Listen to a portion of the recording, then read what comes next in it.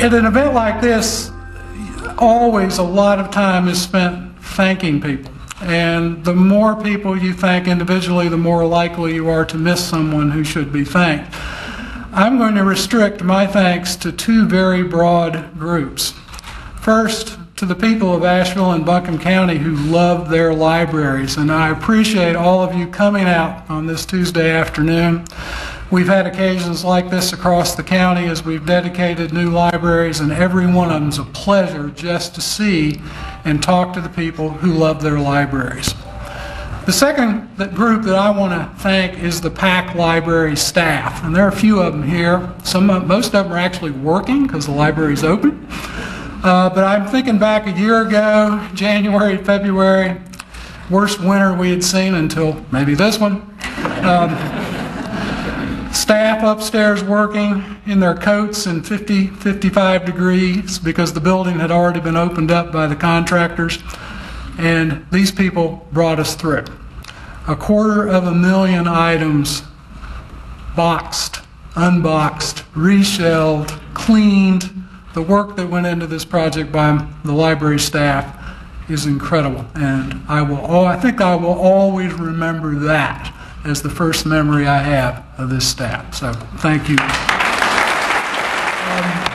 Now it's my pleasure, and I really do get all the fun jobs today, to introduce our special speaker, and that is Elizabeth Kostova. And I think this is the third time I've been able to introduce Elizabeth. And I think the most important thing I want to say about her today, besides the fact that I'm sure you all know, she's written 2 best-selling novels, The Historian and The Swan Thieves. You may not know about an earlier book that she worked on about 16 years ago with Anthony Lord called 1927, A Good-Natured Recollection of a Journey. And that's when I first met her, was when she was working on that book. Elizabeth's Asheville roots go back quite deep, and she'll maybe tell you a little bit about that. But most importantly, what I want to say about Elizabeth is really a librarian, and it's genetic. Sitting behind her is her mother, a librarian. Her grandmother, a librarian. How she missed it, I'm not quite sure, but she is contributing to libraries by putting wonderful books into them. So, Elizabeth, will you speak with us today? As an author on book tours, I'm frequently invited to read at public libraries. In fact, I seek out library readings whenever I can. Our gathering today reminds me of an experience I had on tour almost exactly a year ago.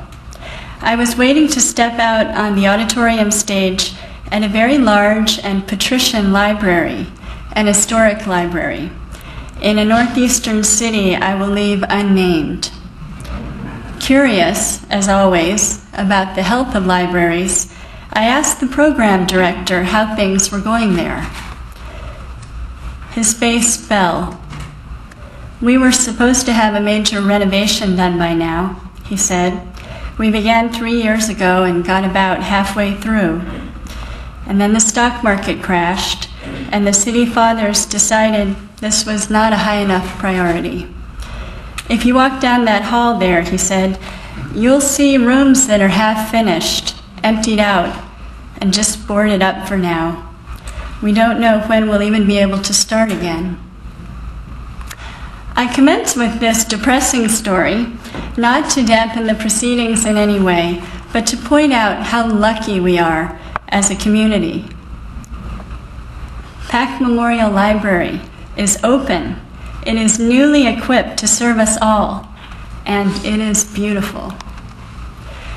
The efforts of countless citizens have gone into this project, and as my story illustrates, we owe a special debt to our own city and county fathers and mothers who have understood the deep importance of this library to Asheville and the importance of funding libraries in hard times.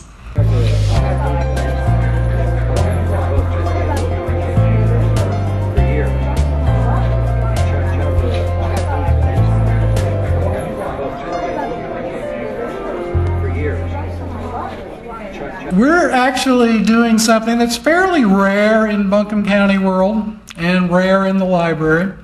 We're naming rooms for 2 people. Mary Parker's been an active part of this library for more than 60 years. That's not counting her childhood as being a library patron. She was active in the state. She was president of Friends of North Carolina Libraries. She literally did every job there was a volunteer could do at Pack Library, and she loves this library. Mary was a big part of the effort, the campaign, to get this building built in the first place.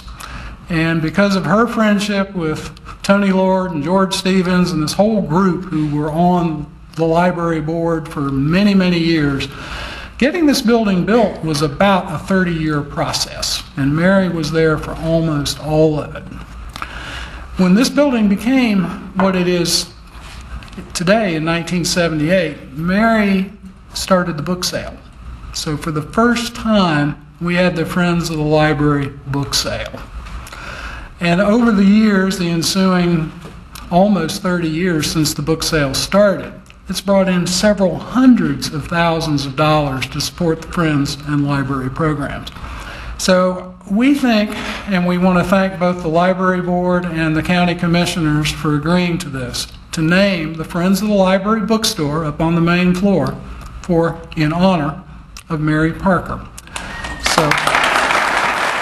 So Mary, I wish you were here, but she couldn't be with us this afternoon. But she will be back, I am sure.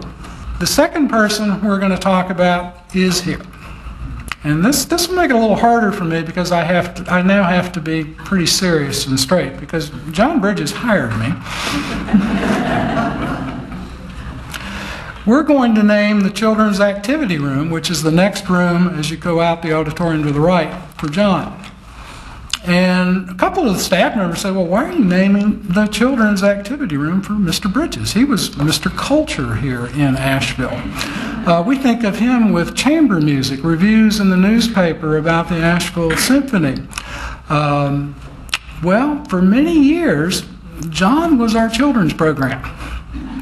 And he did programs such as see a film, read a book, way back into the 1950s. It's with a great deal of pleasure that I can look at John Bridges and tell him that Children's Activity Room will bear his name. Thank you, John. You have no idea how gratifying it is to have lived through all of these changes and improvements every single time. And I thought today how wonderful we finally got the auditorium turned around where it should be. So I am most appreciate your courtesy in naming a room for me, because I have spent hours, days, months, and years in this library and never regretted a moment of it. You know, when this was built in November of 1978, it was half city paid for it, half county paid for it. It's always been an important part of who we are and what we are. And you know, one of the most amazing things I found when I became a commissioner is that there is no legal requirement for libraries in North Carolina. It's shocking. And I thank people that came before us, the vision of folks, that we need libraries. We need libraries in every community, and we tried to do that. But this is the cornerstone. We actually changed the policy of Buncombe County to honor folks that were living. And when we did that, we knew there were 2 people here that needed to be honored. And you prompted a change that had been on the books for 50 years. And I think it was a change that was long overdue to honor people like you. Thank you so much. The construction amazingly finished 4 months early. And that was because of some folks I want to talk about. Number one, Wanda Green, the county manager, who's working on some last-minute research for our meeting today. John Creighton. John is here somewhere. He's always in the background, never in the front, but he's always working it. And Greg Israel, I think, is also here. They made this happen. They made it happen 4 months before it was supposed to. So let's give them a hand.